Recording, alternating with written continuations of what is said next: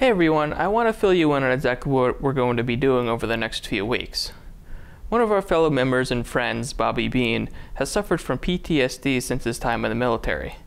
His PTSD, anxiety, and depression has taken control of his life. But the good news is that he's decided to take control back. He's going to be seeking treatment. However, while he's away, he wants to make sure his family is taken care of, so he set up a GoFundMe campaign to provide his family with support and a peace of mind for himself. For the next few weeks, we're going to be doing everything we can to get the word out about Bobby's campaign. Some of us will be streaming games on Facebook and Twitch, but what we really need is your help. Help us spread the word, carry the message, and donate. You can find the campaign at www.gofundme.com/f/ez4rd-treatment-help. This link will also be in the description and other places as well. We also have some incentives to donate. A $30 or more donation will get you a free Voxel Voice t-shirt. You can choose between one with just our logo on it, or we have a special edition PTSD awareness logo that we'll also be giving away. A $50 or more donation gets you both shirts. Any donation, no matter how small, gets you entered into a raffle for a chance to win a 2 terabyte external hard drive. You can use this for your games on console and pretty much anything you want on PC. Be sure to mention Voxel Voice in your message when donating, so you get counted toward the raffles, and we can make sure we get the shirts out to you. So keep a lookout for our streams. It'll be a cool, safe place to hang out and chat. And please help us spread the word about Bobby's campaign. Share with family and friends, and ask them to share it as well. Every little bit helps. Again, the link to the GoFundMe campaign will be in the podcast description, YouTube description, and anywhere else we share this. So let's help Bobby and his family in their time of need, and thanks for your time. On with the show.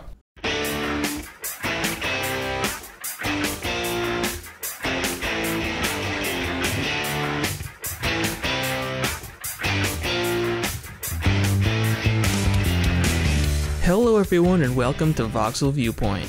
In this very special episode, Lee and Derek team up to talk about Marvel Ultimate Alliance 3. Ryan and Derek discuss how Dragon Quest Builders 2 took over their lives, and then we wrap it up with our replay of Batman Arkham Knight. It's July 26, 2019, I'm Ryan Shepard, and I just pressed LB to even the odds.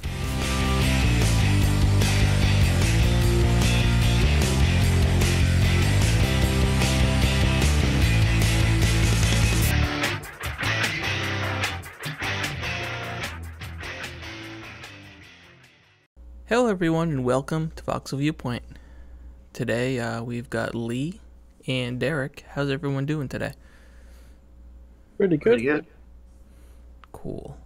It's been a while since we've been on, but we've got a couple of games that we've been playing, and we of course got the Batman Arkham Knight replay that we're going to be talking about a little bit later. But first, we're going to do a little bit of a grab bag. Derek, you've been collecting some D&D books. Can you talk a little bit about that? Yeah, so I've been working on collecting all of 5th edition. My brother just recently got me like a collector's edition version of the Player's Guide, the Monster Manual, and the Dungeon Master's Guide, which is like your essential startup kit for like creating a story and everything. But out of that sparked some interest with some of my coworkers. One of them that actually plays, and two or three other that are going to be new to the game that want to play. So we've kind of been brainstorming at work and coming up with story ideas. And so I'm going to be creating this like whole story and world for them based out of one of the campaigns, and then we're going to try to attempt to record it so that we can put it out somewhere for everybody to listen to. How well that will go, I'm not sure, because everybody's kind of like spread apart. Not everybody's got a computer, so it'll be something to look forward to, and I'll be posting up looking for ideas when we start doing stuff, when we do our test, because for our test, we're going to run the Stranger Things campaign to kind of test out sounds, recording, and getting everybody used to some of the mechanics before they dive into their actual characters. Okay, cool. So you're gonna be doing this like over the internet? Yeah, we're gonna try to Okay. record Sunday nights from like 7 to 11 or so and see how that goes. Okay.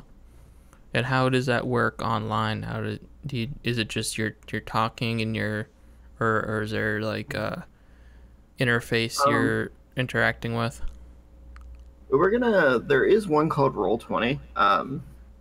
I'm trying to learn how to use that so I can bring in like maps and stuff for them to show, but we're gonna do a lot of like more role playing esque to where it's more like theater of the mind, like what can you make work for it. But then we'll also be using Dungeons and Dragon Beyond to track the characters and like the monsters they're fighting and stuff in inventory. So we'll have like a little bit of digital interactions, and then hopefully soon be able to move it over to where I can have like a full display and video up as well. Okay, cool. Sounds neat.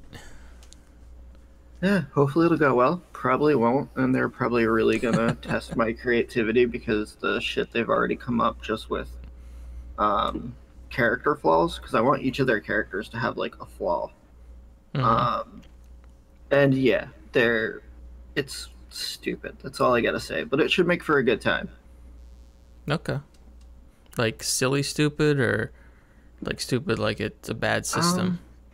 Well, it's gonna be like silly stupid because the one character, her flaw is going to be sexual urges randomly.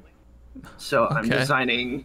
I'm designing a table, and at like based on rolls, something might happen and trigger her to have some sort of urge that we're gonna make a table for. Okay. Um, we've got another character that he cannot tell the truth.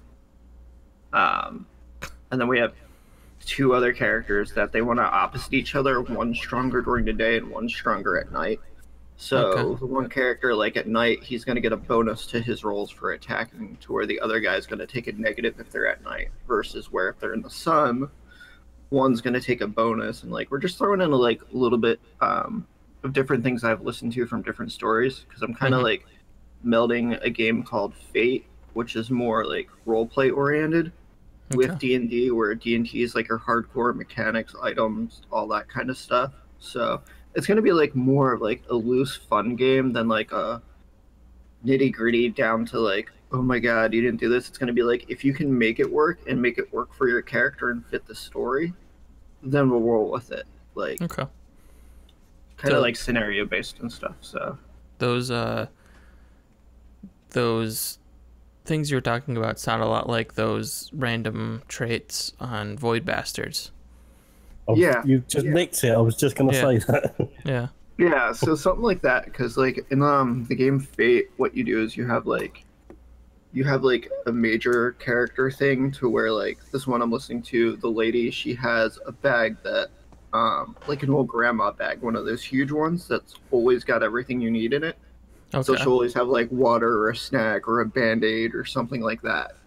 And as long as it fits what they're doing, it can happen. Another guy's like a carpenter, and his thing is he has always got the right tool for the job. Okay. But then they also have like a negative trait where another guy has like wrongfully put somebody in jail, and that haunts him and stuff like that. So Okay. Cool. Now look forward to that, whatever you end up putting together in terms of like recording it and putting it out there. yeah, we're definitely gonna try. Like we're trying our hardest to get audio. Mm-hmm. How good or how bad it'll be, No, we'll see after the test. We know all about that. Yeah. All right, cool. Looking forward to that. So yeah, I quickly dipped back into Satisfactory, which is the factory building game that Lee loves, and they had added some new stuff. So the game's in early access, so they don't really have a published roadmap. They just kind of, I think they take suggestions mostly from the community on what they want them to focus on. In the last update, they added a monorail train system that you can build, and nuclear power. Now, I haven't gotten to the nuclear power yet, but that's like the highest tier stuff that's currently in the game. But the monorail is pretty cool. It's like, well, it's a monorail train, so it goes pretty fast and can get you from place to place pretty quickly. But most of the vehicles in the game are designed to transport resources from one place to another. So the farther you get along in the game, the more kind of spread out the resources get. So when you first start out, you're looking for like copper and iron, which there's tons of, and you can usually find a bunch of it in a cluster, so you can start building your base. But when you start to get to more rare things like oil and coal, you have to travel pretty far. And the vehicles let you kind of get the resources back to your main factory without having to like build miles and miles of conveyor belts or something like that. Which doesn't mean you can't build miles and miles in conveyor belts, but they're just another way to get stuff moving. And yeah, it's definitely a good addition in my opinion. As far as like what the role of nuclear energy is going to be, usually there's kind of like you get the energy resource, but then there's also some other secondary things associated with it that you unlock, like some materials that you can build that give you that let you make more advanced parts and stuff like that. And I know I just started to get into computer parts, so I feel like there's going to be some like advanced tech going on with nuclear power and stuff like that. But I don't know, it's always interesting because the farther you go along, the more complicated the recipes get for the things you need to create. So I just unlocked a tier where I know for some recipes I have to combine 4 different materials. Before the most was 2. So this kind of like doubled it, which means you have to get all of these resources into this one building that, you know, then combines them and creates something new out of it. And so as you go along, you just start realizing that all of your pipelines that you thought were totally sufficient and giving you exactly how much you need start to not be quite as efficient as you thought they were. So you're running out of even the most basic materials pretty far into the game. So then you have to rework and rethink your entire base basically to try and rejuvenate all the resources and get them flowing to the point that you don't have to wait, like, you know, sit there for literally days waiting for your structures to build enough, you know, iron frames in order to unlock your next tier of building things. So yeah, it's just been, every time I go back to it, it keeps pulling me back in for quite a while. And there's still the exploration, the open world and stuff that, you know, kind of like allows you to break it up in between there, so you can spend a whole bunch of time constructing buildings and stuff, and then go out into the open world and find some cool stuff. The exploration is fun and rewarding, even though it could be a little bit better. There could be more stuff out there to find, but right now it's still pretty interesting to get out there and explore the world. Ooh. All right. So I think we're going to move on to our first big game that we're talking about, which is Marvel Ultimate Alliance 3. Now you guys have been playing that on the Switch. This is, well, the third one in the Marvel Ultimate Alliance series, and I'm kind of familiar with it, but I'm going to let you guys handle explaining exactly what type of game this is and what makes this one 3 instead of 2.5 or something like that. It's the kind of it's been long wanted but not expected to arrive. This one is kind of, although it's the 3rd one, it's kind of the 5th in a series of things that started with X-Men Legends. Okay. There was 2 X-Men Legends things way back when X-Men ruled the world instead of Batman games, and there was just X-Men games everywhere. And it's kind of, it's very much an isometric dungeon crawler set in the Marvel universe, and kind of they expanded it and they brought in a load of the like wishlist characters. We wish you could play these, and the first 2 were kind of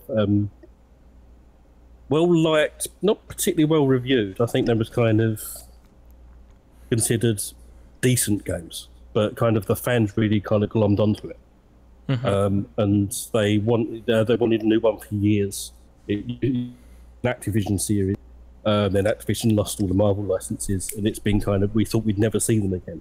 And then Nintendo jumped on to fund this new one. It's as similar to the first 2 as it is different. In a lot of ways, it's been very much simplified, I think, the new one. You've got a decent, it's one of those things that you will enjoy it more if you're invested. I mean, I know you don't mind this sort of thing, but you're not really invested in all these characters, are you? Yourself, right? I don't think you get as much out of it. Not personally, no. Like, even with the Marvel movies, I watch them, but I'm not like, standing in line for, the next Marvel movie or anything like that. It really is a series that will carry you on fan service. I think you probably see the gaps a lot more than a lot of people that are going to buy this would. You probably see the kind of the rough angles. Well, it's kind of a game that has like a huge roster of characters in it, right? Yeah, there's like, I think there's 36 characters in this one. Yeah, so you don't usually get, like, usually when you get, well, like you said, you get the Batman game and you just got Batman stuff. You got Spider-Man, you just got Spider-Man. You don't really get too many games where they all come together. So how does that work then with like licensing and stuff? Well, it's all under one bracket because it's not attached to the movie universes, where everything's owned by different companies and corporations. It was different when they used to license out to completely different companies. There's a character, we'll get into this a little bit later, the Punisher, the Punisher. And he wasn't in the first 2 games because whilst Activision had all those, a company called THQ, the original THQ had the license to Punisher, so he could never be in that game. He kind of even stuck to them. So they had the game license for Punisher. Yeah. Yeah. Okay. Yeah. Now that's all kind of gone to the wayside. Nobody really does license games like that anymore. Kind of, it's all fall under one bracket, so it's easy to do. A notable kind of sticking point was the last Marvel vs. Capcom. We couldn't use the X-Men because of rights, but that's kind of all gone out the window now. They just give it all to one set of people. Like I say, it's one of those things where fan service will carry you a lot further than somebody who just has a passing recognition with that. As a fan of the first 2, I don't possibly think quite as good. It's not quite as polished. It's changed its aesthetic as well. It's kind of gone more for the first 2, although they were isometric, kind of top-down sort of things. They had a quite realistic look. This has a very cartoony look. Okay. Yeah. This looks almost like what was we saying the other day, Derek? It was looking more like Disney Infinity. Like, that's the one.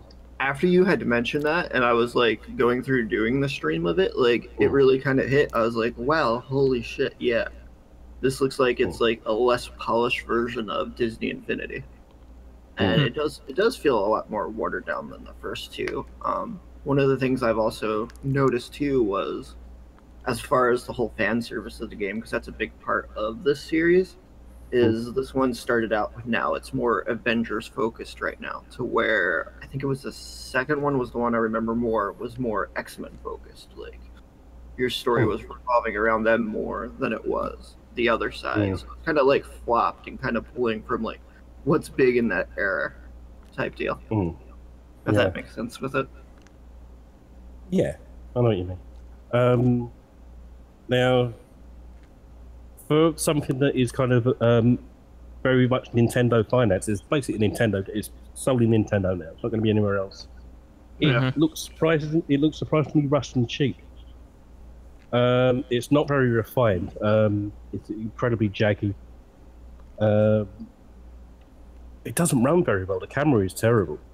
It makes it very hard when kind of it kind of really fixes your perspective to what it wants you to see within there, because it's not as isometric as the original one. It zooms in on the backs more, but it still had that sort of, and the camera gets trapped when you really don't need it to when you're trying to focus on 4 of your own characters at once, because you can swap between your own 4 characters at will, and kind of, as opposed to being a co-op thing and zap all over the place, and it's incredibly difficult to follow.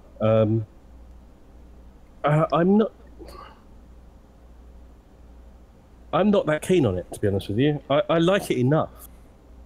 It's it feels very unrefined. In not just there's shortcuts that it takes. For instance, whatever character you chose to be within your team of 4, your roster of 4, your main.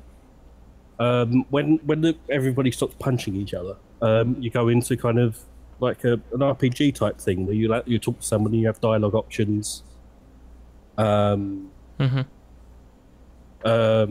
they just strip that out, so you're just talking generically, lines to the person. So you've got no connection to kind of the RPG elements of it. No multiple choice, and it really falls apart when you realise you're talking like a hero, but you're Venom, or you're a bad guy. It doesn't make it. You're talking like you're an Avenger, but you're actually a bad guy that's been recruited to fight an ultimate evil. So it's kind of they've really dropped balls on connectivity to the story and stuff like that.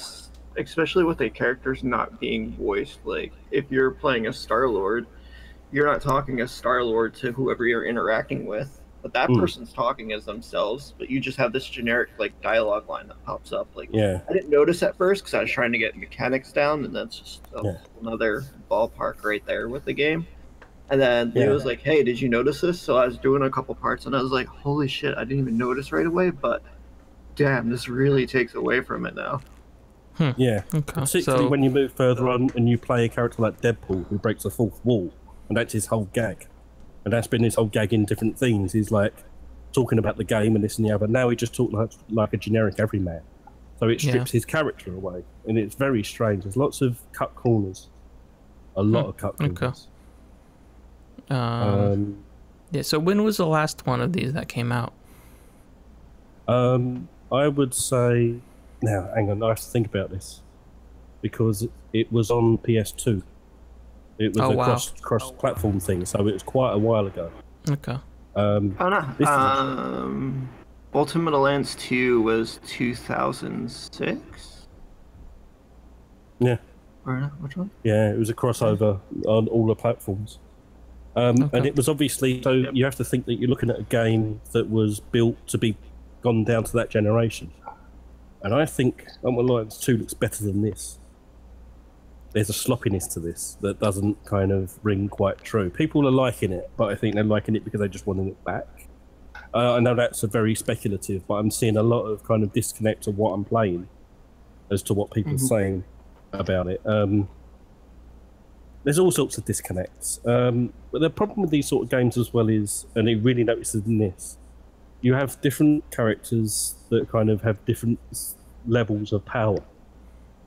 So you can have Hulk in your team, but they've not balanced them quite right, because although he can punch the shit out of people and whatever, actually taking hits, he will take a hits by some generic dude just as much as like Hawkeye can. And Hawkeye's just a guy, just a normal guy. But but it can take the same like set of damage as that guy can. It's not balanced very well like that. You'd think he'd be a tougher character to kind of absorb those, but no. It doesn't feel like anybody's really very balanced. They just do different things. Yeah, but they all feel like very much the same power. With that skill tree that they have in, like, it's super generic. Like, all right, whoever you're using gets 20 strength. They get more health. And it's just this giant grid. So, as far as what you're saying, it's kind of like when you're playing as these characters, stat-wise, as far as health, how much damage you're doing is kind of like across the board, pretty much even between everybody. Just, it depends what moves they have, what, like, special little abilities that we can trigger, and, like, how they attack. So it's a lot more, like, watered down from being, like, super diverse to where, okay, we're going to smash with Hulk, physical attacks is going to be great, but then we want to switch to somebody, because now we're up against somebody with a shield. Oh no, this person has a shield, we've got to use a gun that they've actually put in there to take down the shield. Because you're not going to be able to, like, switch to somebody. Let's say you switch to Cyclops and you can shoot with your laser beams. You know, you shoot that, take down shield, switch back, you smash them up with Hulk. Like, that's a big part of, like, what made the older ones great, from what I remember. But now in this, it doesn't seem to be there like that. Like, they actually added in elements to a boss battle so that you could take down this boss's shield and then attack them.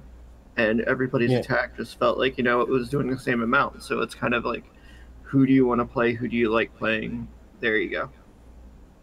Yeah. In the previous ones, you would have this thing. They stripped this out as well. They replaced it with something else. You would have this thing called fusion. So whatever your blend of the 4 characters in your team are, you can team them up to do a super move. So, for instance, if you had Iron Man and Captain America, Iron Man would fire a beam at the shield, and it would take everybody else. So you out with like 4 or 5 different beams, and that would be different if you use somebody else with Captain America. They would use a different thing to have the same effect, and it kept it fresh. It kept kind of working together with your team fresh, even if you're playing single player, it would do it. This, they've stripped it out, and this, you have to hit these buttons, and then they all wail in on something, and then you don't know what's happened. It's like, I think I did something. I think there was lots of colours and lights, and I think that guy fell over. But I'm not quite sure what I did, and there's a lot of that in the game. There's a lot of simplification. It's like, do this thing, and it looks like you're kind of teaming up with your own team, and you're not. It's just everybody doing everything at once, and there's no real strategy to it, I don't think, as opposed to when you, apart from when you use it. Yeah, and they also, like, to weigh in on that too, they have these, like, synergy moves, which is like a step down from the ultimate that Lee was just talking about. That, like, okay, so you have a door you need to break open or a wall you need to break open, so you need these 2 characters next to each other, and you press a button pattern that uses their 2, like, special moves, pretty much what it is, but they use it together to break down this wall. Well, it doesn't always work. I spent a good 10 minutes trying to bust through this wall, gave up, went to another, like, area, the very next area, and there was another wall I could do it to, walked up to it, did it, like, the first shot. It's just really weird, because, like, I was switching between characters, trying to line them up, trying to move the other characters away to make sure that was all good, and nothing. And then I just go up to another wall, and it works fine. It was just really weird. Yeah. Things either happen or they don't, and it's not very well balanced, I don't think. No. Well, that's kind of disappointing. Yeah, it's got a better reception from the fan base than it has from the critics, I think, because the critics have kind of been, it's fine, but it's one of those things. I said to Derek when we was watching it, it's like, it's brilliant when you're playing it, you feel like I'm having a real blast with this, but as soon as you think about it, once you turn it off, it all falls apart. Yeah. It's really strange because, you know, at the end of the day, you're punching things as superheroes and everything's blowing up and it's very colourful, and especially when you've got a character like a Scarlet Witch who's an elemental thing and there's orbs flying everywhere, and it looks quite impressive when it doesn't take the frame rate. It looks quite impressive. But when you actually think about what you did, and then you think about the times you get stuck in the walls or with the camera, or you think about the times when the powers didn't work when they were supposed to, yeah, it just all kind of, the graphical glitches, the sounds dropping out sometimes, and Yeah, it's a very strange And even one. like we can't even go and say, hey, it's geared towards like a younger audience too, because like I had my 8-year-old playing and he loves these kind of games, like Diablo 3, all that. He plays them, he loves them. He's usually one where I'll get input for when we talk about them, and he was playing, and then he got to a point and he goes, "Hey, Dad, what am I supposed to do? Nothing's working. I'm stuck in this area. This ain't fun anymore." No, it's not. And like I tried looking at it, and I was like, "I've got no idea what's going on." Yeah. It is a disappointment. Yes. No, that stinks. Because I know you guys were looking forward to it. Yeah, something that really does stink is, as I said before, I mentioned it before about the Punisher. People wanted him for years. Mm-hmm. And this is supposed to be a thing geared towards the fans, and the developers said that, you know, they wanted to honour what the fans wanted. And he's back in this, but in the season pass. And I think that's really a bit of a slap in the face, because they know that fans have been wanting him in the game. And now you have to pay for him ancillary after the fact. I think that's a little bit frustrating for a fan. I don't think that's fair game. You could have put him in the main game without having to pay extra for the one thing people have been asking for since about 2006. I think that's a bit cheap. Considering all the characters that are in it that you don't really particularly care about, you could have thrown people a bone. So, and it's part of the extra $25 season pass. I think that's a bit cheeky. Yeah, and so far it's only like, fans. what, 4 or 5 more characters that are coming? Yeah, and one of them's the one everybody's been asking for. Yeah, it was like Punisher, Moon Knight, Blade? Blade? Was Blade one? Yeah, Okay. Blade's one, yeah. And someone else. But I was just a bit peeved by that, because that's something that is there was in forums. Could you add him as a... And we never got him because it was obviously a contractual thing. And now there's an opportunity for him to be in there. They kind of make you pay extra for him. And it's like, it's not... It doesn't please me as a fan. And I was really looking forward to this. I'm like, I'll take this over the Avengers. And now I'm really quite disappointed. Yeah. It's not to say it's a bad game. I wouldn't say it's awful. But it is massively disappointing. It does feel kind of... It feels rushed. Definitely not a $60 game. No. Yeah, I mean, that just from somebody looking at it, it doesn't look like a $60 game. Like when I saw Derek playing it, nothing screamed like, oh wow, this looks like it's, you know, like an incredibly well built game with complex systems and stuff like that. It looked like he was just kind of mashing through it, and you know, every once in a while there was a story thing that popped up. Is there like, so what you talked about the like the you were unlocking like health boosts and stuff like that. Is there any other RPG layer to it? You as a character level up, what that does, I'm not sure, and I think maybe you can make your moves a little bit stronger. I think it makes your moves a little bit stronger, and it just opens up. You get one of 4 slots, and they're all different power with each slot. But no, basically, it's just a different punch or a different. And over time, you unlock those with your kind of your level ups. And you say that this applies to your character, but what does that even mean? Or is there a special character, or is it just apply to any character that you are currently playing at the time? I think it's whatever each character has, I guess, has a couple different moves that you'll be able to unlock. So you've got to unlock their full potential still. Okay. And then separate from that, you have that skill tree I was talking about that kind of increases that a little more. Okay. But outside of using their special move, that you've got like a little gauge for how many times you can use it. All your attacks do like exactly the same damage or doing exactly the same thing, like across the board as far as everybody. So it comes down to purely like, who do you want there? What do you like using? Okay, so and do you have to unlock all of these? Like Wolverine, do you have to unlock all of his stuff by playing him, or is it like you progress and then like every character you unlock that first tier of stuff? or do you have to? It's individual. Okay. Like whoever you're using out there will gain experience. I'm pretty sure it never used to be. I'm pretty sure that everybody used to level up pretty much the same as you did. But then you apply the stuff. I think everybody kind of grinded with you, your whole team that you could use, grinded with you. I'm sure it was like that, especially in 2.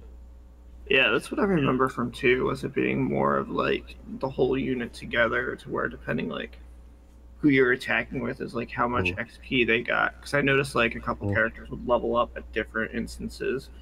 But then like you also like there was a couple spots where I opened up where I found like XP globes or cubes. But I've just been saving them for when I actually can unlock somebody I want in a team. This is going to be like, all right, find the 4 characters you're going to enjoy playing with, and then build them up, and there you go. Like there isn't much of a use to like switch out characters. Like in the old games, depending like what you were doing or like what level you were on, you might have a certain set of characters you use together for those levels. And now that's not too much so, to where everything seems like flatlined across the board pretty much. Just like, what do you enjoy? Who do you enjoy using? And even then, the way they dole out characters within the story progression is kind of really lazy. In the first 5 minutes, you get about 10 characters. They just throw you into the story. It's like you didn't earn them. They just, here's Captain America, here is Iron Man, here's this and that and the other.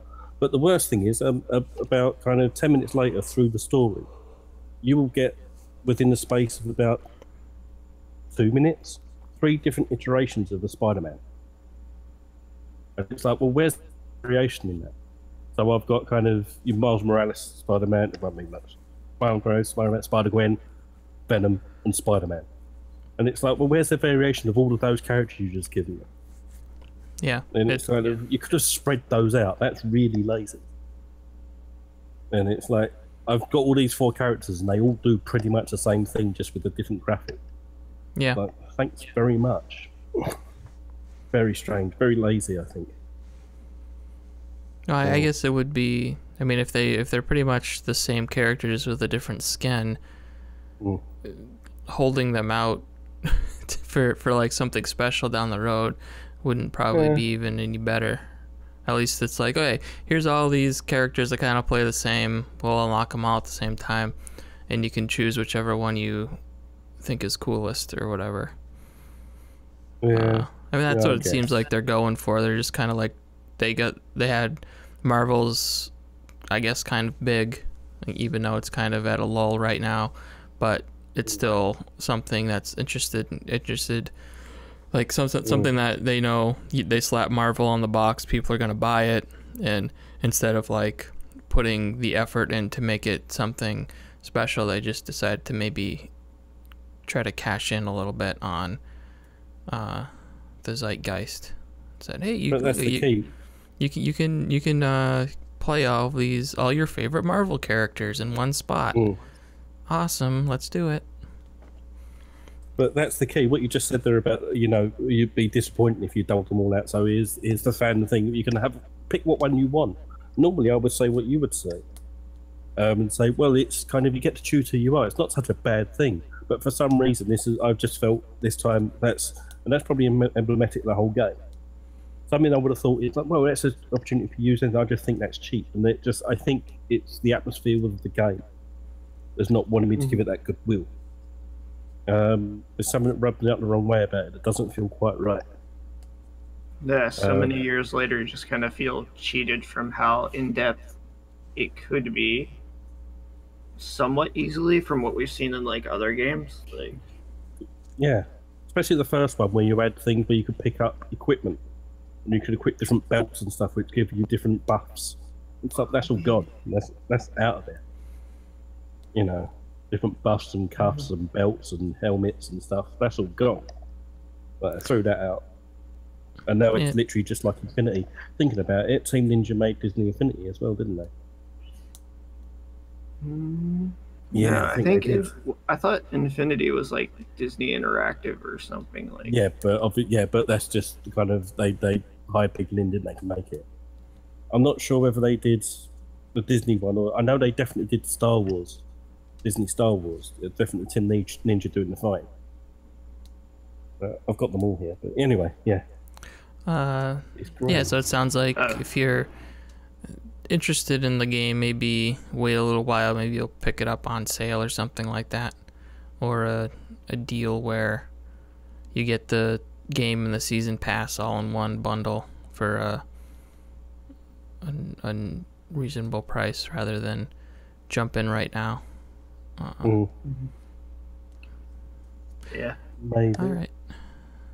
And Infinity had 7 developers: Avalanche, Ninja Theory, Sumo Digital, Heavy Iron Studios, United Front Games, Studio Gobo, and Ultron.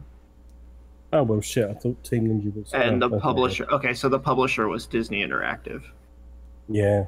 and then they had all those developers. Wow. Yeah. That's where I got confused. Team Ninja Theory is my bad. All right. So let's move on to our next game, which is Dragon Quest Builders 2.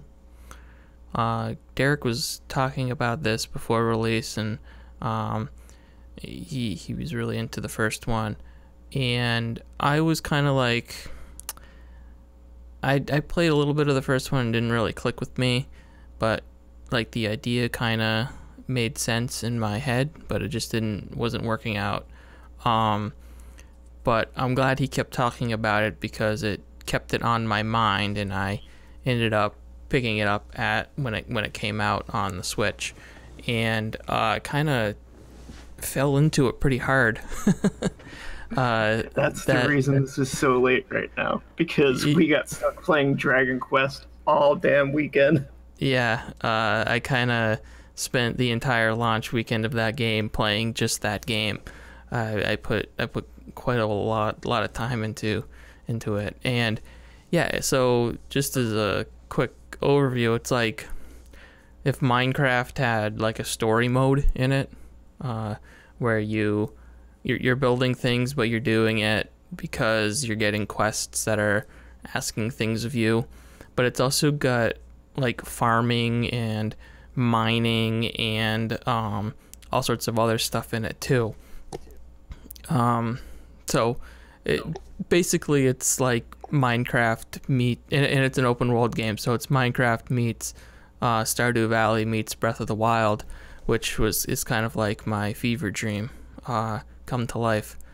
And you know, it's not perfect. It's not like as good. I would say it's not as good as any of those games, but it pulls enough strings and enough things from their systems and everything to make it kind of feel like you're getting a mini version of each one. So like it's an interesting way that it starts out. For one thing that I will say is that it takes a little while to get going, and I think, Derek, you can agree with that. Yeah, it definitely has a slow start up. Yeah, and the characters, there's so much dialogue.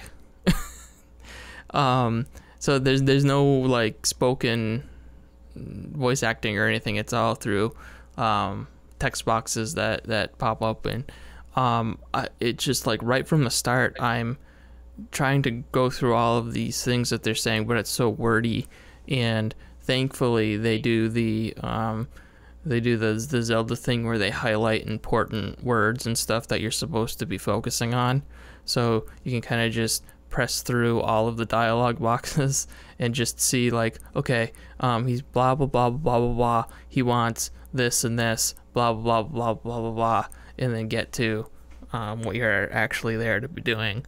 And yeah, that's probably kind of, I guess, my biggest problem with it is that, like, I wish I had I wish the dialogue was a little bit more interesting, a little less wordy, so I'd be more inclined to read through it and get an idea of who these characters are, instead of just kind of clicking through them and getting a basic gist of it. But yeah, outside of that, it's a pretty straightforward story. You're bringing life back to the world, in some way. Like there's been this big calamity that's kind of destroyed everything, and you're a builder that is one of like they've kind of gone extinct, but you're kind of you're one that's kind of come back, and you're tasked with kind of rebuilding the world after this destruction occurred. And you go to these islands, and like the first one you go to is a farming focused island, and that's where you learn how to farm basically. You learn a lot of other stuff there too, but the main reason you're there is to learn how to grow crops, and the whole thing is based around there's this calamity, like a poison that's covered the land, so the people there can't grow crops anymore, so you have to bring life back to the land, like make it green and grassy, as opposed to they call it spoiled soil is the term they use for the bad ground that you have to fix up. Mm-hmm.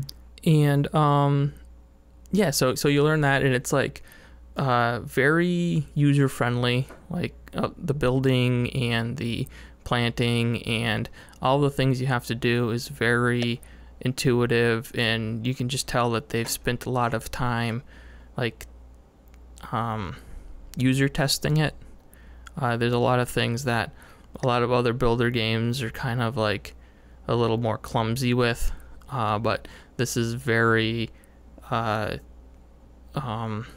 just easy to place blocks, easy to destroy them if you accidentally place them in the wrong spot. It's easy to, like, you build up a room and then you put a door on it, and you put like you build a room, you put a door on it, and then it automatically registers it as like a tiny room or a small room. And then when you put other objects in there, like if you put a bed and a light source, then all of a sudden it turns into a bedroom. And then you can assign that bedroom to one of the characters that's in your village. And, you know, that's something that over time will generate what do they actually call the hearts that you pick up? Is there a term for it? Yeah, there is, and it's on the tip of my tongue, and god damn it, I've talked about this game so much. Yeah. Anyway, the more things you do, the more missions you do, the happier your people are, the more hearts come out of them. That's the only way that I can describe it. And you collect these hearts, and that goes into a pool that you use to upgrade your settlements and unlock new blueprints and recipes in order to build more things. And it's a very satisfying loop. Like, you're always making progress. The game never stops. Like, I played it for as long as I played it. One of the reasons why I just kept playing and playing and playing is because it always has something new for you to do. You finish one thing, and then there's three more villagers that have tasks for you. Then you complete those, and then there's another person with a exclamation point over their head that has a quest, and you just keep going and going and going. And yeah, what was that? It's called Gratitude. Gratitude, okay. Yeah, so the Gratitude is basically your upgrade currency to get more recipes and stuff like that.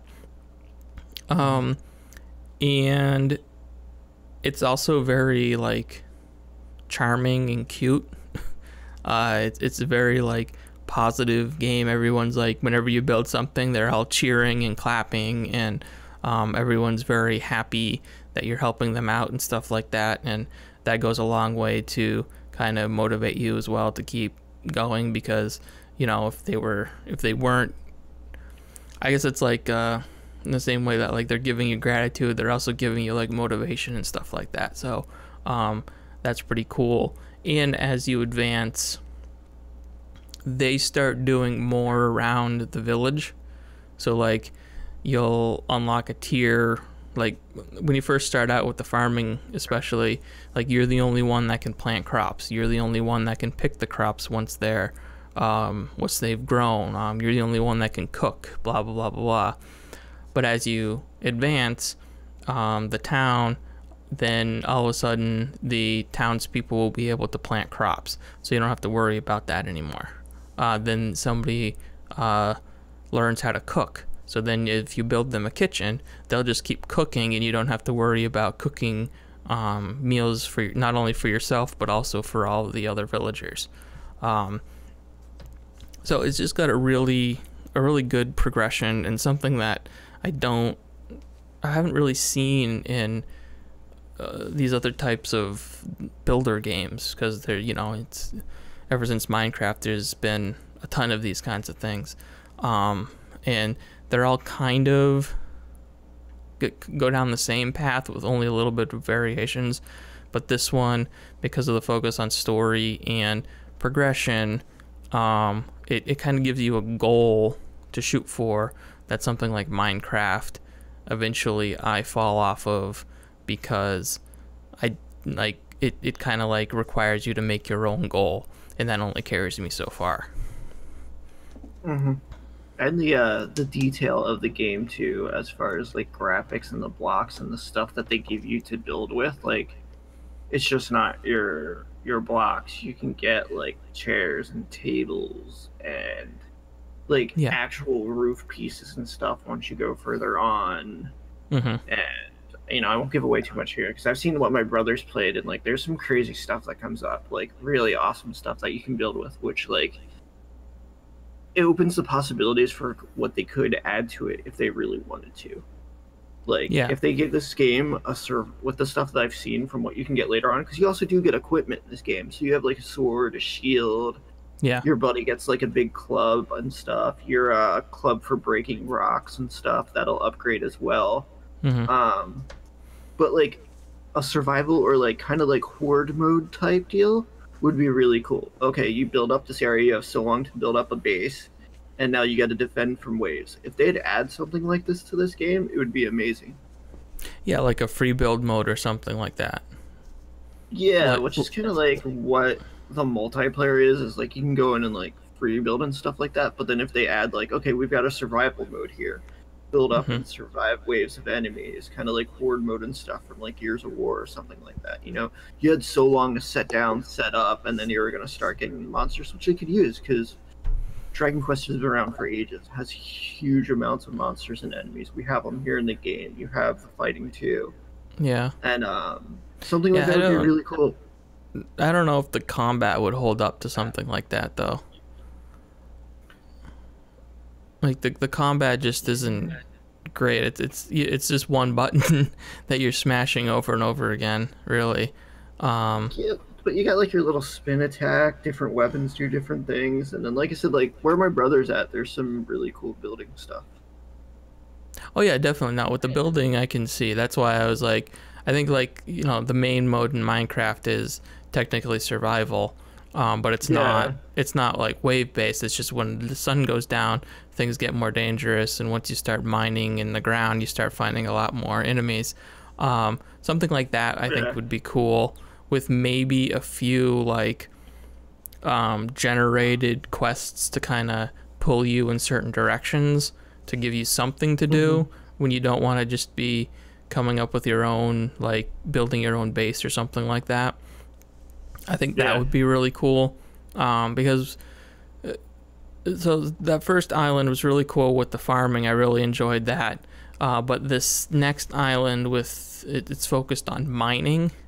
And I don't really know how this is going to apply when you bring it back to your your home base. I understand it was pretty obvious how you're going to use the farming on your home island. I'm not sure how the mining is going to apply, but it's set up a little bit differently. It's almost like completely automated. You're repairing this mine, but you don't really have to do any mining. You have these miners that are going down in there and collecting most of the resources for you. So your task is to just build buildings that the citizens of the town are requesting. Like, you spend most of it building a tavern, and now I just unlocked the second step where I'm building this really big tavern. So it's been a little bit different, and it's not quite as big of an open island as the first island was. So it's a little bit disappointing. I'm a little bit disappointed in the second island, and I'm not sure what is going to happen after that. Like, what is there going to be a third island? Is there going to be a fourth island? I know I'm not going to give anything away. Yeah, I'm not that far yet, but like I said, just from seeing my brother play stuff, like, it gets pretty cool. Yeah. And yeah, and at the same, when I was talking about how this game just keeps going and going and going, I was like, after you complete the first island, you go back to your main island, which you're supposed to be building up to be like this paradise or whatever. And you didn't really spend too much time there. Like, I didn't spend a whole lot of time there and build up like this huge farm crop or something like that. You make a river, which was cool, like seeing all of that happen and the world transform and stuff like that. But then it like really quickly hurried up and rushed you to the next island.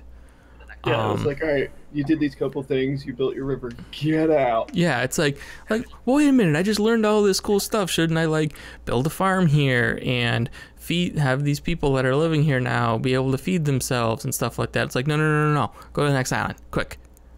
And I was like, okay. Those mini islands you can unlock too, and if you go and collect, it gives you like a checklist of stuff to collect. And once you collect everything, each island's a different resource, and then you get unlimited of that resource. Oh, really? I didn't know you unlocked that. Okay. So yeah, if you go back to like the dock and then go to the travel map. Oh yeah. I know about the other islands. I just didn't know that the reward was you get an infinite amount of resources. Yeah, each island's a different resource. And then as you complete those checklists, it's like, okay, you have infinite of this, you have infinite of this. Oh, wow, okay. Just kind of cool. I was like, oh, that's cool to go there. And like, I just want to, outside of like getting like the decorations and stuff that you can buy with the gratitude, that's like another thing to use it towards.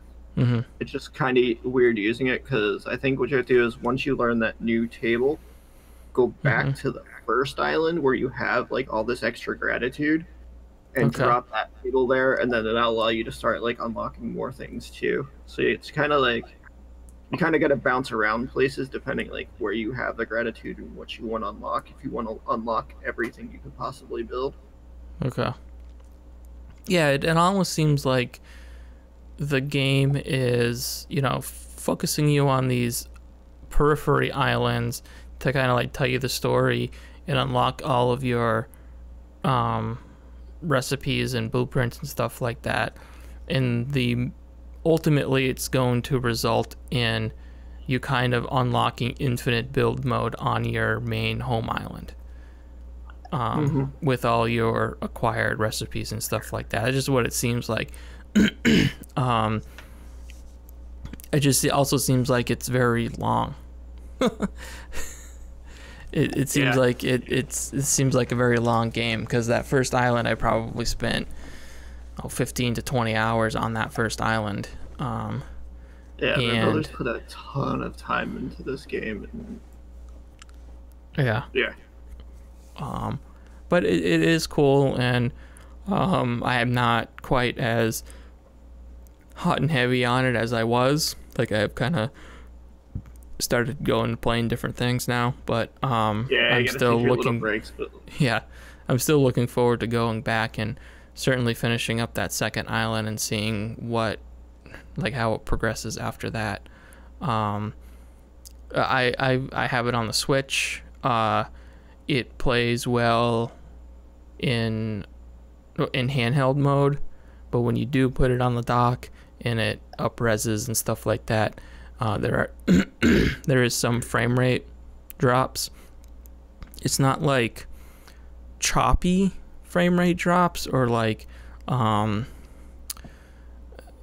you know, like really bad noticeable performance. It's more just like a gradual slowdown, like so you can get used to it a little bit easier than if it was just like a constantly crazy fluctuating frame rate. So that's a little disappointing, but it's also not nearly as bad as it could have been if it was like this very erratic frame rate going up and going down. It kind of feels like they hit their limitation on it, and they knew, and they kind of incorporated some way to make the frame rate a little bit smooth. The frame rate changes a little bit smooth, without really being able to completely maintain the like 30 frames per second it's going for.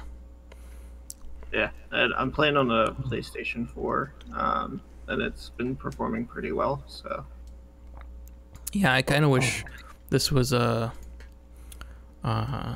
PC game as well, because it seems like it would be really cool for mods and stuff like that. Yeah, like once you hit like that max level, have everything unlocked, and like I watched a video of a guy. He's like level 99. He's got everything unlocked, and he built like this huge mansion. Like he was going in and actually like pulling up pictures of mansions online, and then like rebuilding them in the game, or like taking different parts from each one and building it into the game. And it was just like mind blowing. I was just like, wow, we can do that at the end. Like, there's definitely a reason to get to the end of it and like hit that max level cap so you can start building these cool things. Because I think it'll give it. I think it has a little bit more edge over Minecraft as far as building, because of the more like detailed pieces it has to offer, and it seems like there's going to be a lot of them. Yeah, I think, I don't know. It's hard to say one like over the other. Where we're at. Yeah, seems like there's a lot more tailored stuff going on here, rather than Minecraft that is just kind of like this open book that you can do like pretty much whatever you want, and with the systems that are there. And when I was talking about like the PC being on PC and stuff, like that's kind of like what made Minecraft was like custom servers and mods and skins and stuff like that to like build community, like discrete communities around it and stuff like that. And I don't think that is necessarily what you're gonna ultimately get with this. I don't think that's going down that road. This seems to be more of like a, here's our Dragon Quest game where you get to build stuff, and here's your story and stuff like that. And then at the end there's free play mode, and you can bring some of your friends in, but it's never going to be quite as robust as, you know, some of these PC started games that are really about just being open and allowing you to do kind of whatever you want with them. But as what it is, like a story-driven builder kind of game, it does it really well. And like I said, it's a nice thing to have in a world full of, you know, just in a world full of you know, kind of like aimless builders, you know, without any sort of like main quest or anything like that. Is there anything else you want to add? Have you done the multiplayer at all? Not yet, No. because I just like recently hit the end, because I kind of like been putzing around with it and probably exploring a little more than I should have. And then getting sidetracked by everything else, making sure that we played more than just that. Yeah, we're gonna try it soon. It might be something I try to dive into this weekend for one of the streams. Okay, cool. I heard, does this have crossplay between the two versions? Yeah, it does. Oh, it does? Yeah, Dragon Quest Builders 2 has crossplay support on PS4 and Switch.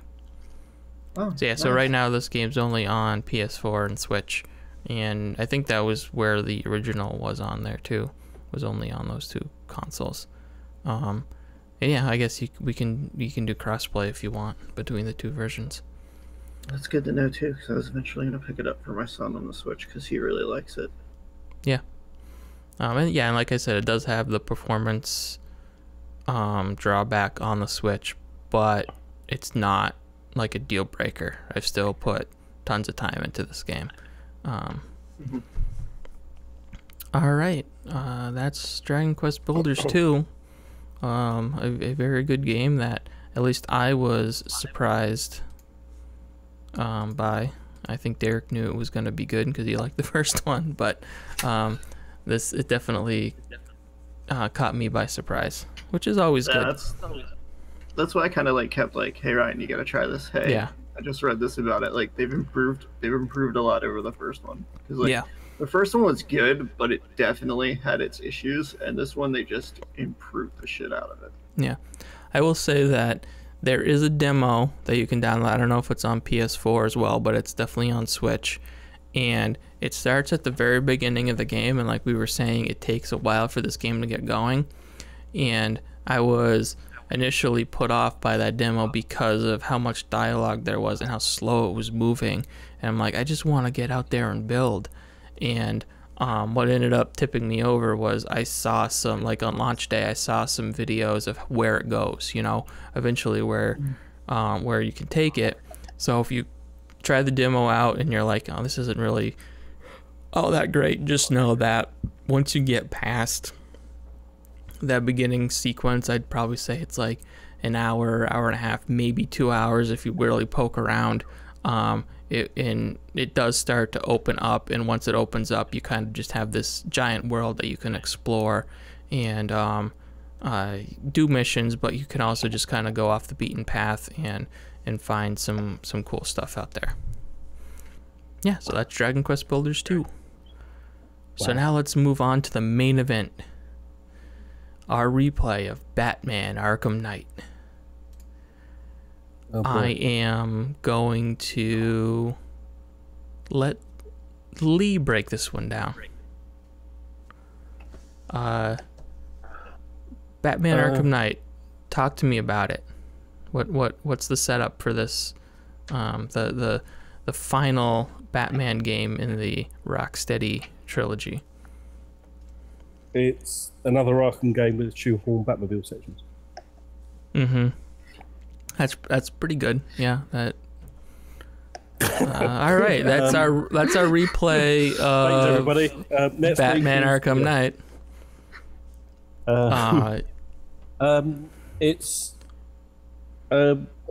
It seems like obviously it's kind of it's expanded from City. Mm-hmm. Which was kind of open world. Arkham City was I would call that open world, but it was just a very small, condensed open world. It's open world when it lets it be open world. Well, that's kind of like how this game is too, but yeah. So it kind of where it went from the more Metroidvania of the first one to the second one, where they opened it up to some extent because it's kind of in a weird Escape from New York type Gotham. And they've expanded that a little bit. And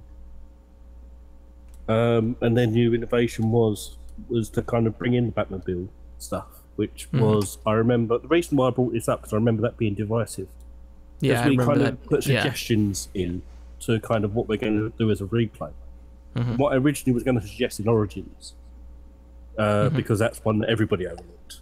But I figured we all had this one, and this is one I know has been quite divisive, and I think it's probably still divisive. Yeah.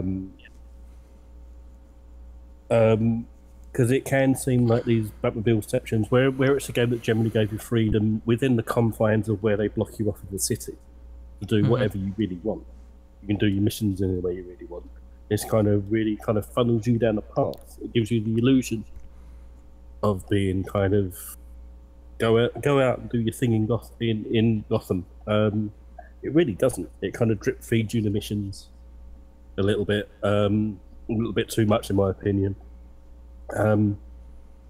There's really not much to do outside of the missions. It takes a while for the different things to unlock.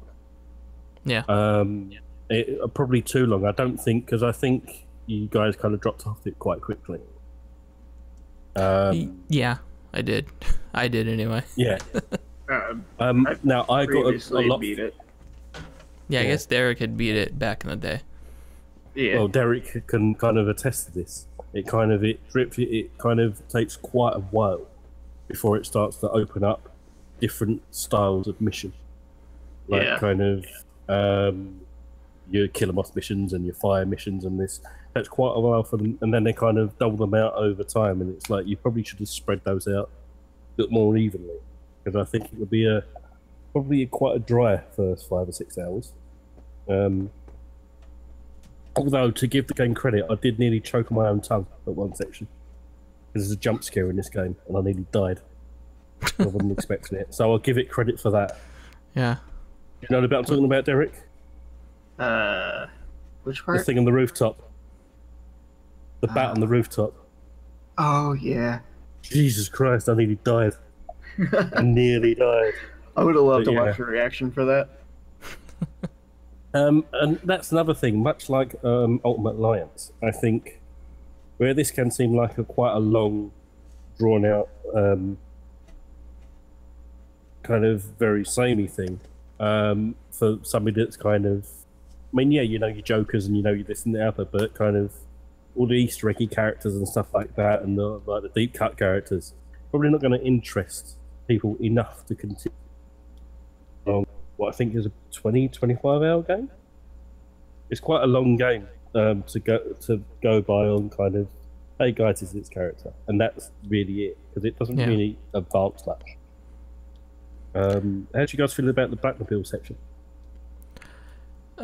So the Batmobile, I think, is a pretty cool idea. It just, the way that they executed on a lot of it left a lot to be desired. I think at the beginning, certainly it's way overused, and it feels like they're deliberately designing levels around it in a way that it doesn't make a whole lot of sense. No. And you know, I like the ability to, you know, the transform into the tank kind of thing. I think it looks cool, and it controls, at least the tank part of it controls really well.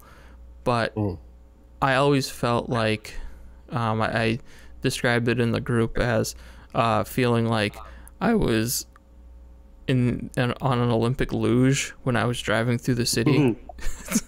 Because none of these streets are big enough for this Batmobile going like 90 miles an hour down them, and the game kind of knows it and just bounces you off of everything. Like, you're bouncing off of buildings, you're not causing any damage to them, you're just bouncing off of buildings, you're taking corners and you're bouncing off corners and stuff like that. And yeah, so that, I mean, it looks cool, like you get like the sense of speed from it, but it just there's no real, there's no challenge to it. There was no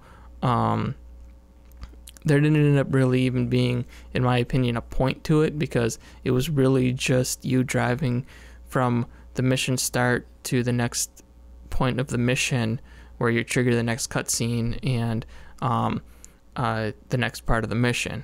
And while the combat, like transforming into the tank and kind of getting like you can like strafe and move around and a little bit more nimble, but not going nearly as fast as when you're the normal Batmobile, is cool. But at least at the beginning, they don't really throw a lot of difficult enemies at you. It's a lot of the same combat over and over again with these same enemies, the little missile drone things. And they're really easy to read because you get that line pointed at you. Yeah, you know exactly where they're gonna shoot, And Like, I think if they would have taken that away, it would have like changed up that part of it significantly. yeah, I think so. Something like that. Change it, like maybe had the line there for less amount of time, you know? Like, I mean, Like the line is literally there for like 5 seconds. Like, yeah, I'm gonna move out of the way. And it even changes color if it indicates whether or not you're in the you're gonna get hit by it or not. Because there are parts where you get totally surrounded by these things, and it would be a pain in the ass if you didn't know like which one was actually aiming at you and which one was gonna shoot next and stuff like that. But yeah, it was just like, it's very flashy and it looks really cool, and like when they blow up and the effects and stuff like that. And there is something interesting and engaging about that combat, the Batmobile combat, and the way it feels, but they don't, just like the driving around part of it, don't really execute on like keeping it interesting more than just like for the first few encounters. At least that was my takeaway. And there's too much like, get out of the Batmobile, activate this thing, get in the Batmobile, shoot the hook, pull the thing down, get out of the Batmobile, do this thing, oh, gotta get back in the Batmobile, now remote control the Batmobile. And the antenna part. Yeah, the antenna part, and then immediately after that, the Ace Chemical Factory was all that. And I wasn't sure whether or not at that point I was still being tutorialized, mostly because the tutorialization in this game is very strange. It kind of throws you into the game without too much of an intro. I feel like this game came out at a time when a lot of people were being critical about like, every Assassin's Creed game that comes out has this super long tutorial intro, and I don't need that. I'm a gamer. I know how to play games. But this game kind of like took that and decided that, well, these people have probably played all of the previous Arkham games, so we're not going to tutorialize any of the stuff from those previous games. We're just going to kind of put you in and only show you the new stuff. And that was probably fine back then when this game came out, but 4 years later, I haven't played an Arkham game in, well, since Arkham Knight. So there was a lot of stuff that I wasn't familiar with, and it just kind of throws you into it in those terms. And then kind of over tutorializes you with all of the other stuff, with like the Batmobile and the new abilities you get. Like, is that fear mechanic new for Arkham Knight, or was that in the previous games? I think that was new for this. Yeah. Or at least that would make sense, because they tutorialize it a lot, and it seems to be like a significant part of how you're supposed to engage with the enemy. So it felt like that that was a new thing that they added, as opposed to kind of doing a refresher on the other stuff. Because you start this game with a whole bunch of gadgets and stuff like that, stuff that you'd previously accumulated over time in the other games, and you just kind of start out with it here. And yeah, that was like my initial impression going back into this game, was like, it kind of throws you in, but then it kind of does these little tutorial breaks that are kind of more frustrating than anything, than really informative. Because like, it doesn't really explain like where you can sneak, like going into the floor vent shafts and climbing up them and doing your hanging takedowns and stuff like that. It doesn't really explain any of that stuff. That came back to me because I kind of remembered it from the previous games, how it worked way back when I played them. But, like, I can't imagine how long it would take to figure some of that out and say, like, another 5 years or something like that. Departed from playing these games. And in a lot of ways, it's just because these kind of games have kind of advanced a lot since this one. Yeah. Like I mean, the last game that came out with this trademark Batman combat was probably Shadow of War. And I didn't play that. Spider-Man. The more I play, going back to this and comparing it to Spider-Man, I don't think Spider-Man is really. There are similarities, but it's not. It's different enough. It's not as fast. You don't have as many enemies piling on you at the same time. The few encounters that I had at the beginning of this game were like, you were getting swarmed and you were literally just pressing the button and like flying across the entire level in order to beat somebody down. And Spider-Man had a lot more just different options to choose from when you were doing the combat. So it's similar, but it's not quite as not quite as, at least in my opinion, not quite as button mashy as this is. What more reminded me more of this than the others did, because this one implements the fact that you can use the environment and things in the environment which you couldn't use in previous games. That's what kind of reminds me, like where you could, for instance, in the Spider-Man thing, take somebody's shield and hit somebody else with it and stuff like that. They implement this into it a lot. You don't use it much because it doesn't really tell you very much that you can do it. But yeah, you can just pick anything up, and so there is that element that does remind me more than the other games did. There's no argument that you could say. Yeah, and I guess that's probably one of the bigger differences between this combat and the Spider-Man combat. Is the Spider-Man combat is a little bit more clear on when you can do things other than just punch dudes. Or counter. Yeah, like you said, it doesn't really. The Batman combat doesn't really put a lot of focus on those kinds of extra moves like Spider-Man did. Like that was like you had to use some of those special abilities in order to take some of those enemies down in Spider-Man. This leads more into the rhythm game sort of thing, I think. Yeah. Spider-Man does, I guess. Yeah. It ends up being in like you're kind of you're mashing the button, and then every once in a while you're hitting Y to do the counter. It's a bit like juggling, but you're the ball. Weird way. Yeah.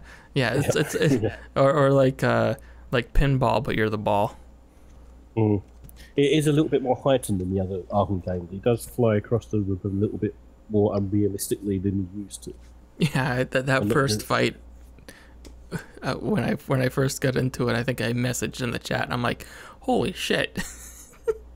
Yeah. You're like it looks like you're skating across the world to get, not even like I don't think I ever really grasped the quote unquote auto aim that is in this game, because it kind of does automatically lock on to enemies, and I never understood why sometimes he would go after this enemy that was completely across the screen when there were like 3 guys right next to him or something like that.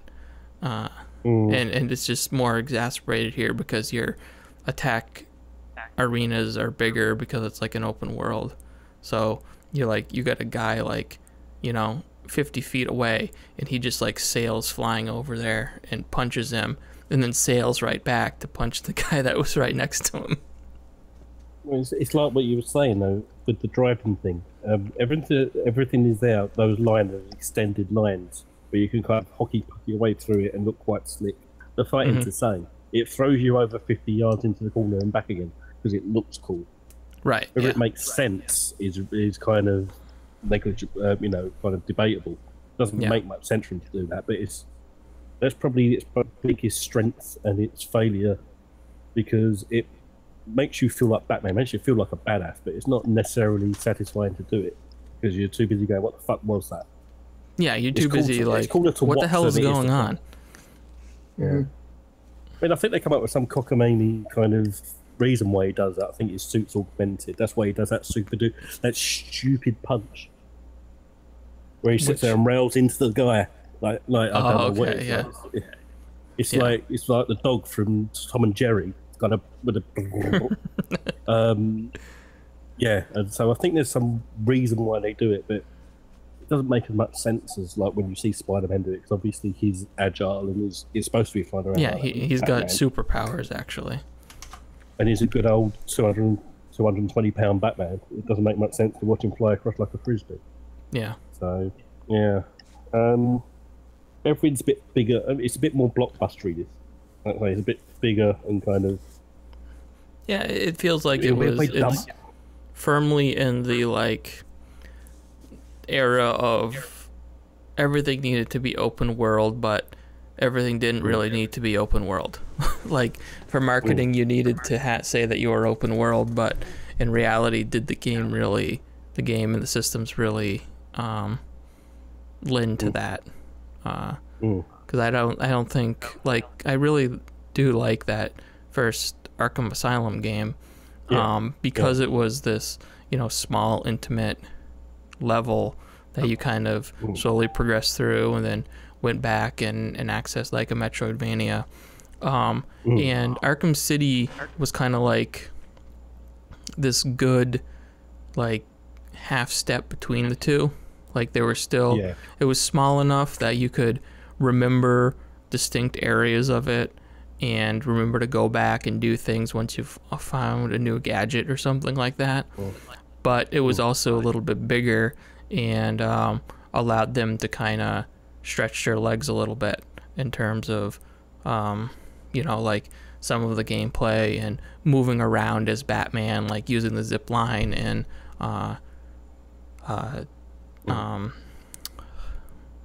gliding and stuff like that. But then when you got to this bigger open world, it kind of lost some of its like the personal nature of it. Like they right away cop out and find a way to get all of the civilians out of the city. And then all that's on the street are thugs, and it just does, like, the little moments where you have something going on, like to create a quote-unquote living city, don't really amount to too much. Whereas I think it felt even better in Arkham City, because it was like this city that was turned into a prison kind of thing. And there's already, like, the citizens were the criminals, and they were living there, but they were also causing trouble. So I actually think I kind of like the story. See, I hated the story. Really? I like, so let me I guess rephrase that. I don't like I think that the setup to get everybody out of the city was dumb. But I like the idea of Joker being like this the demon on Batman's shoulder kind of thing, the monkey on his back and always following him around. I do like that, and I almost wish there was. Does that ever get explored at all in like the comics or anything that you're aware of? Well, it's always kind of been there. Kind of, they are kind of not one without the other. So it's Well, yeah, kind of I the flip understand side that, of the but same I mean coin. specifically like Batman hallucinating him and Oh, probably. It's been okay. 80 years. 'Cause I think there's a couple. yeah, I think that would make a cool like you know like the a movie or something like that. Like if they were going to make another Batman movie or something, I think that would be a neat way to approach like having the Joker but not actually having him be the villain, you know, like he always is, like the big like the supreme big bad. Yeah. And they did some really cool things with that, like that first time you go back to the clock tower and like you turn around and the whole level changes behind you. Yeah. That there was some really cool effects there.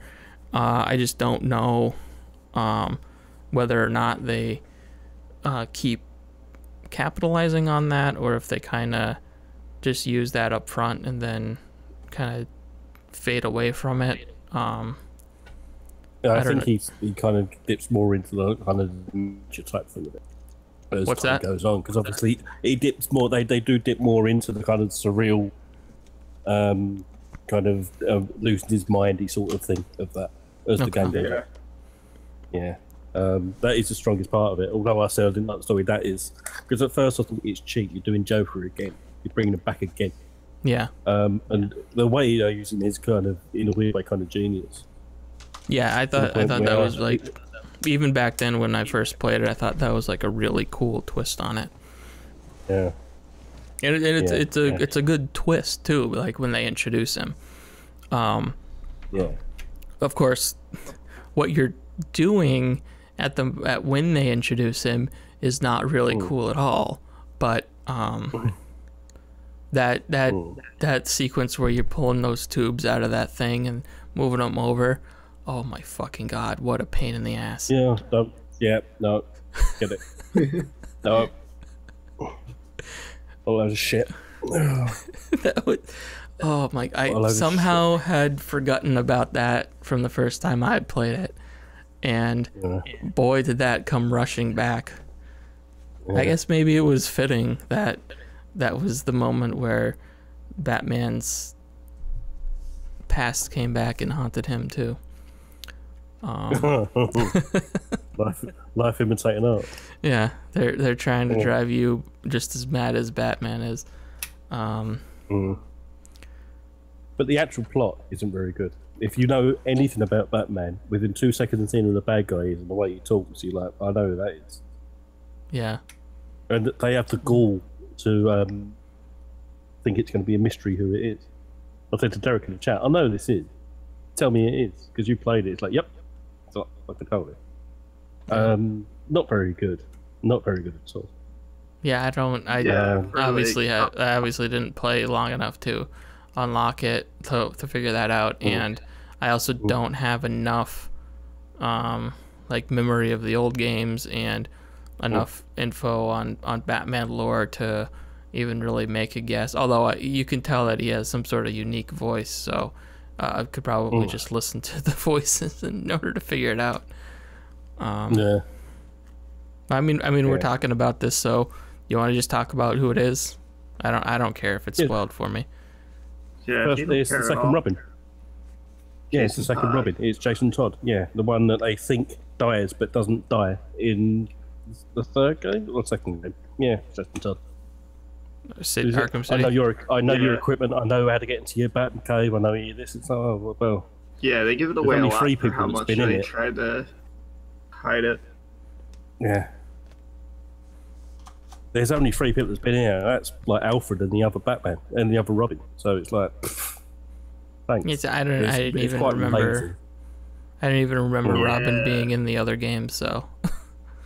'Cause I think they explain it like that Joker like beat him to death to where you thought he was dead, so then you're going after Joker, you come back and his body's not there. Yeah. Like it was something like that. Yeah. Yeah.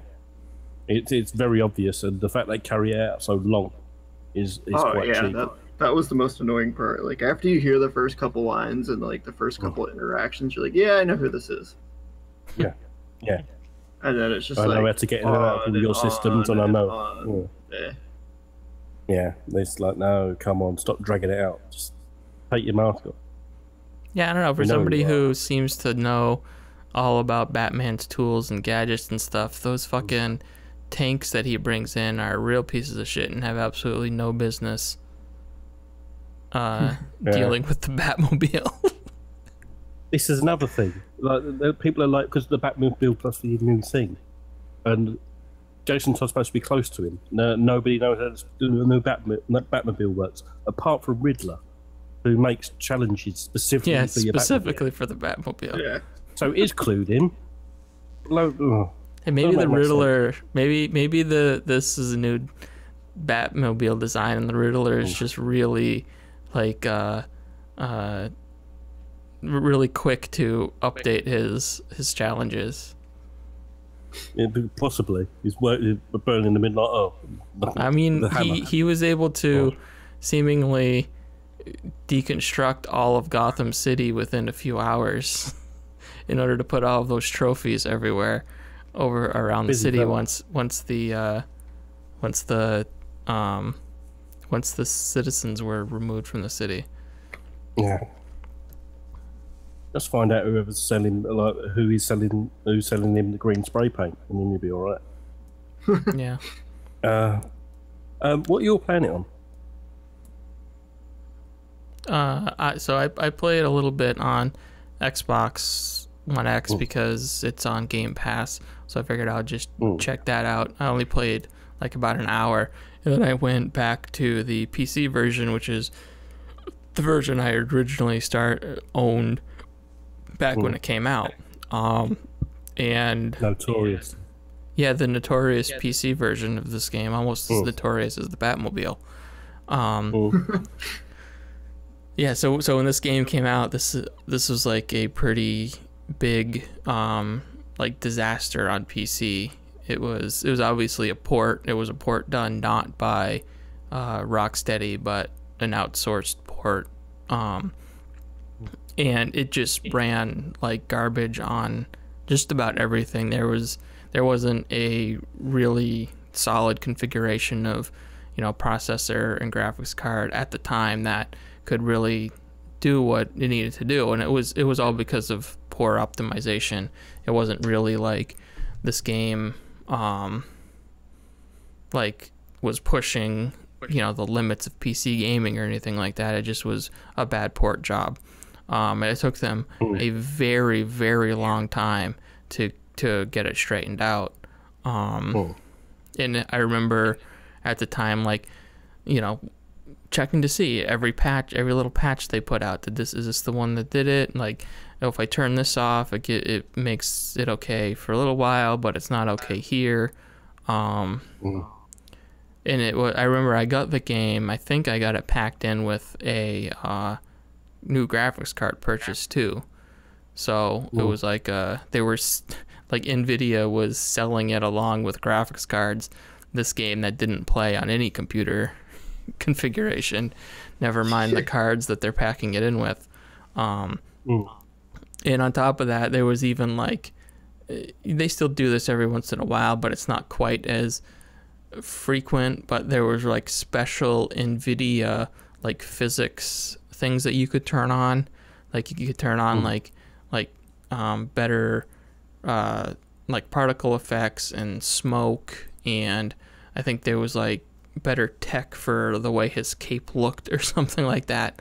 And like those were some of the like worst things that you could turn on that would affect the performance. So those were like the first things that you were supposed to turn off if you were having trouble with the game. But today, 4 years later, and like, probably twice as fast processors and graphics cards and everything's, and updates and everything like that, it runs really well on PC. Oh wow. Yeah, no problem maintaining 60 frames per second with all like full graphic settings. I was playing it with everything turned up to maximum, and yeah, it looks good too. There's like it looks good and it doesn't look good. So there's like, Yeah, I was going to say that. Yeah. Especially when I played it on the Xbox, there's a lot of jaggy, like anti-aliasing issues. Oh, it's terrible. Yeah. Yeah. That you can fix on PC because you can turn all those things on. But there's like everything, especially Batman's suit, seems like it's kind of washed out. Like it doesn't look black. It looks like it's like almost like washed out, like not gray, but like almost like his suit's always dusty or something like that. It's supposed to be like a matte color, rather than a shiny kind of Michael Keaton Batman color. I think it makes it look grey sometimes. Yeah, it does. It makes it look grey in the game anyway, and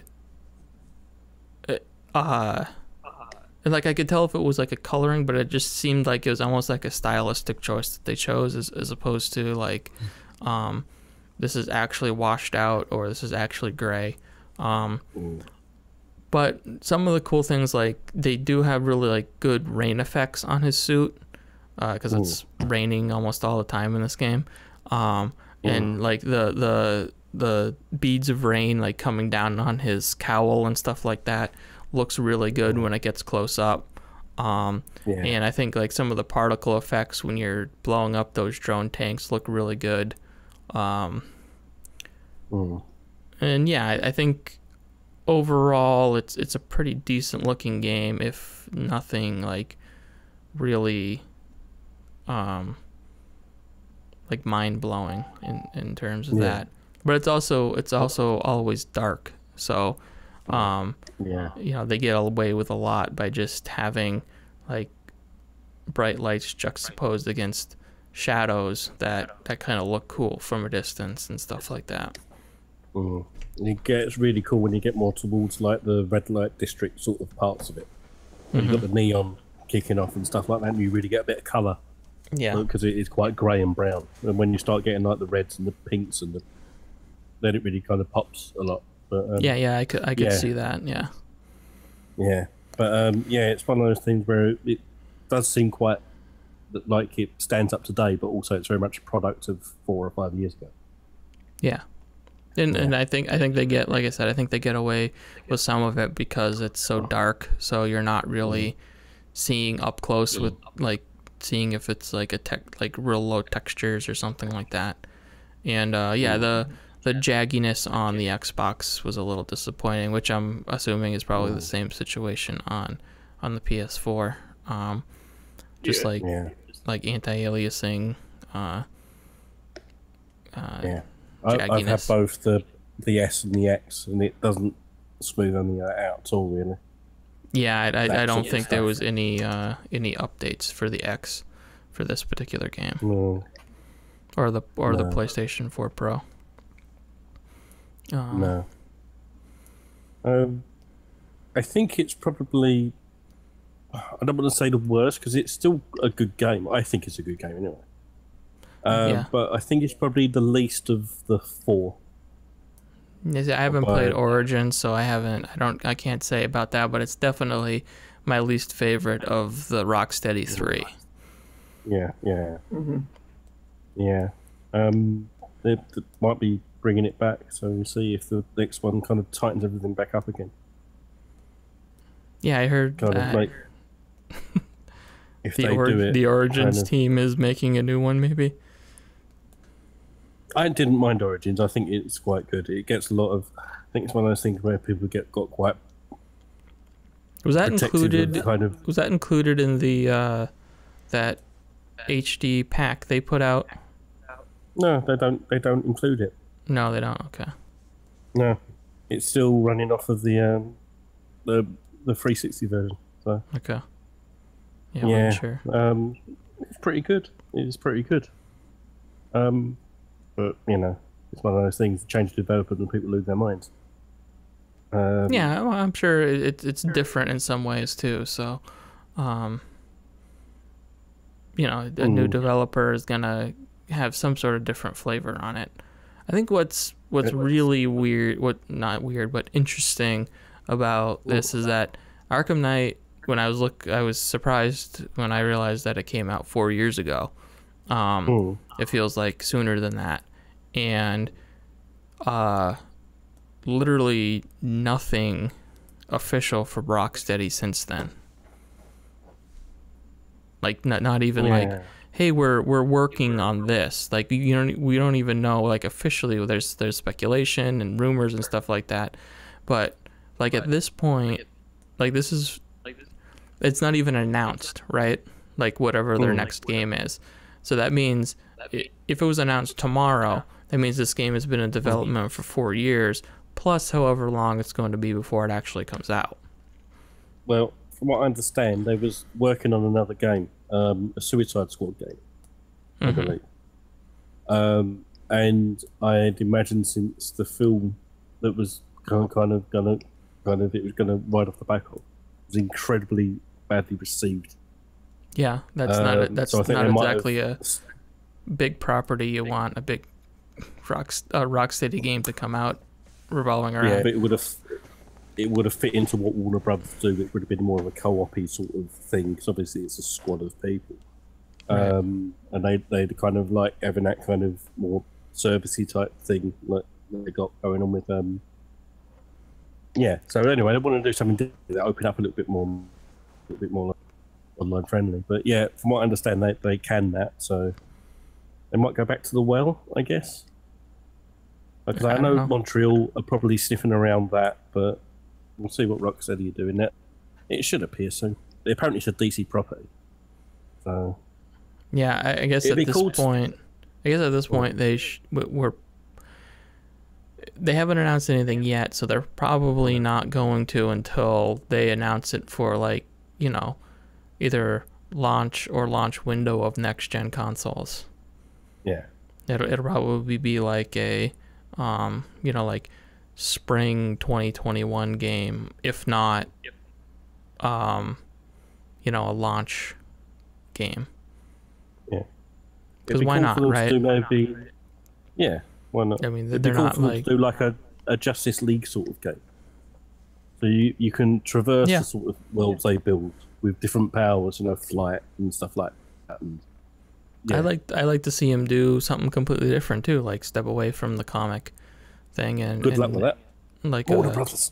Well, yeah, I know they're not going to, but you know, like we got Horizon Zero Dawn, right, from a company that had been doing pretty much exclusively Killzone games their entire life.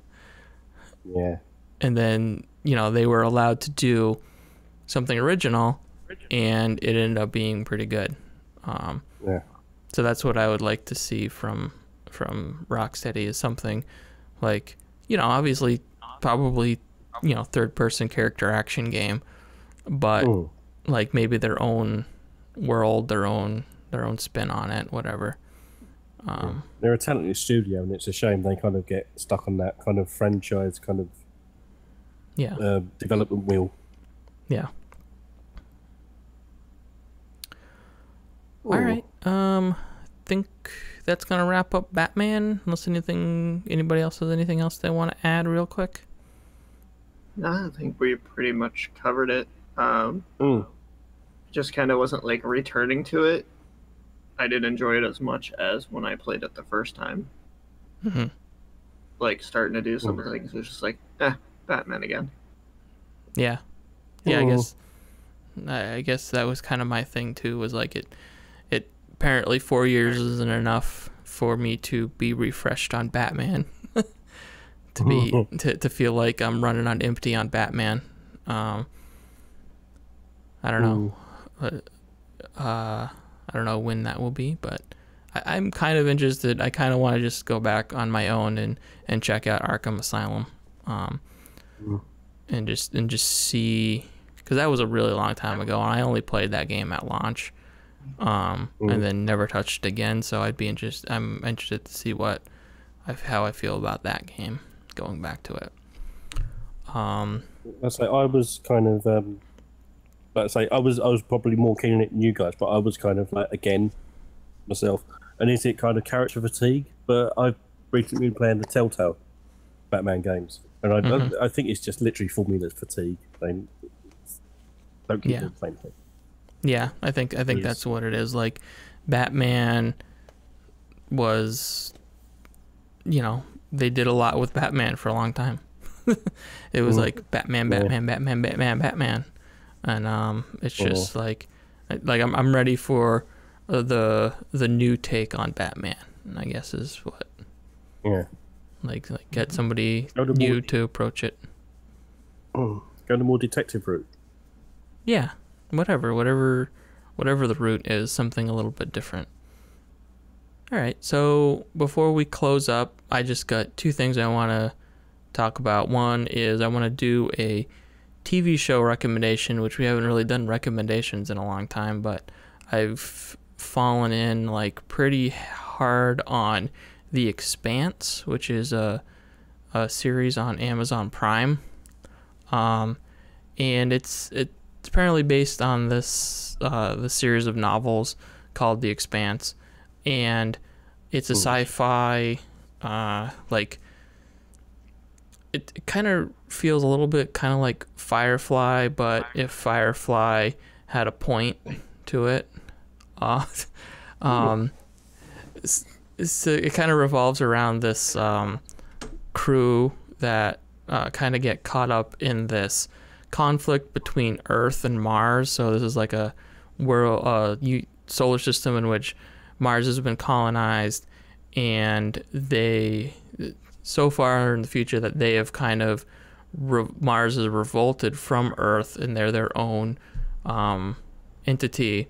And then there's this they're mining the asteroid belt.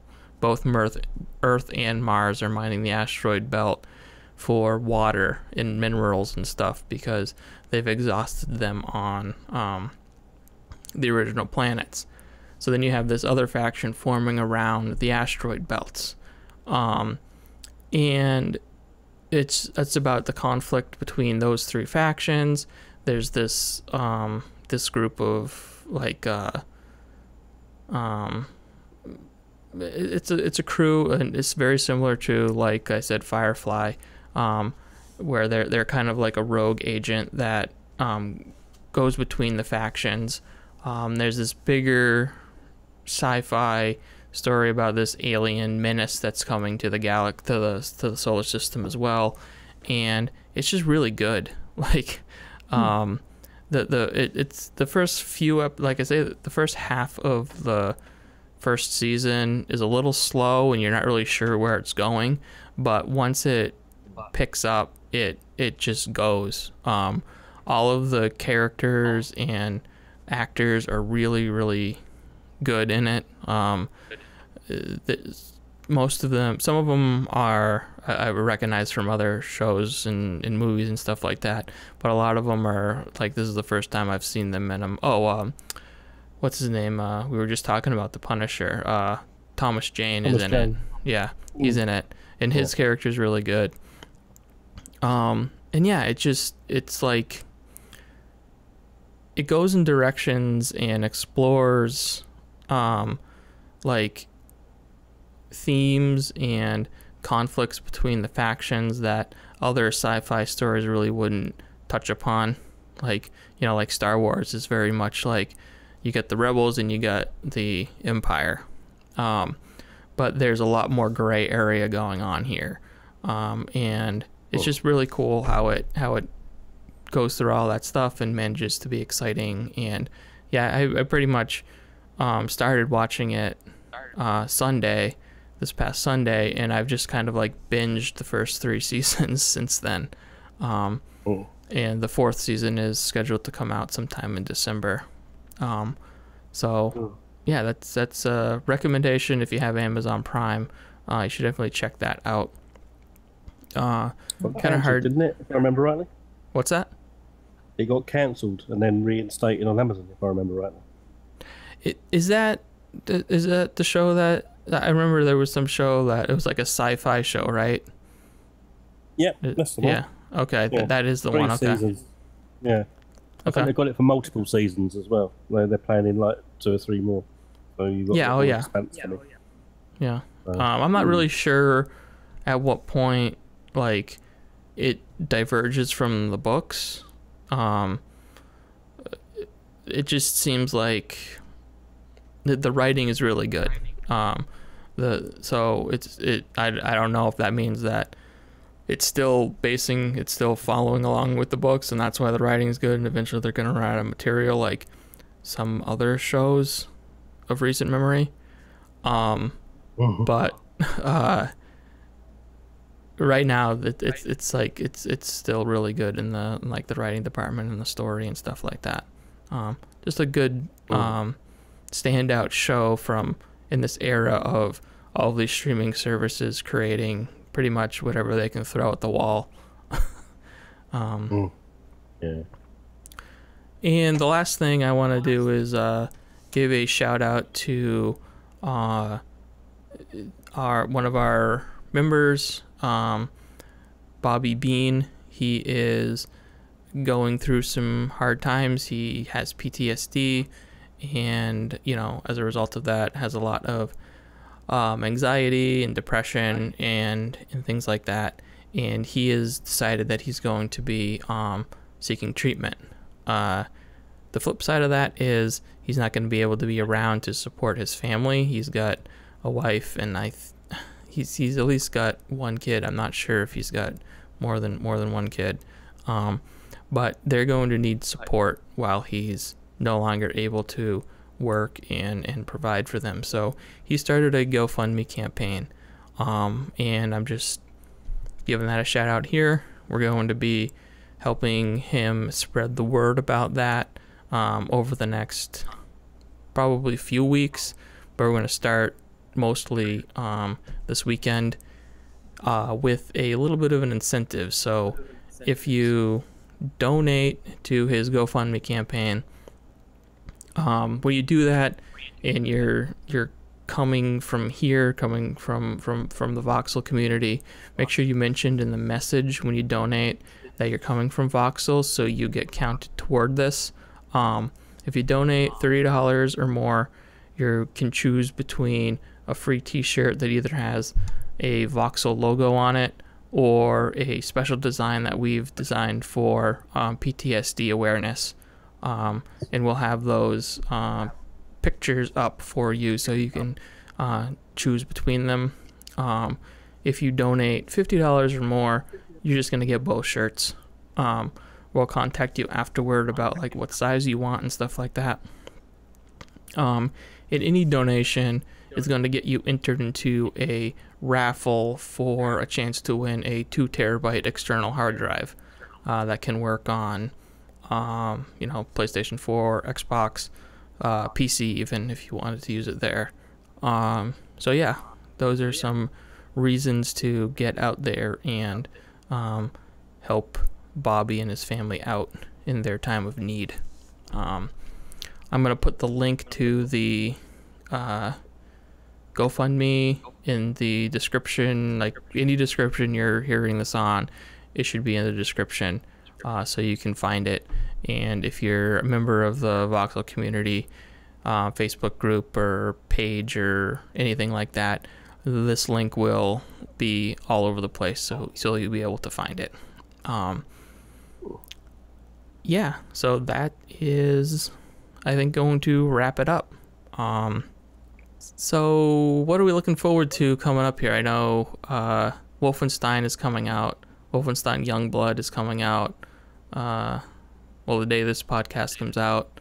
Is there anything else short term that are on our radar?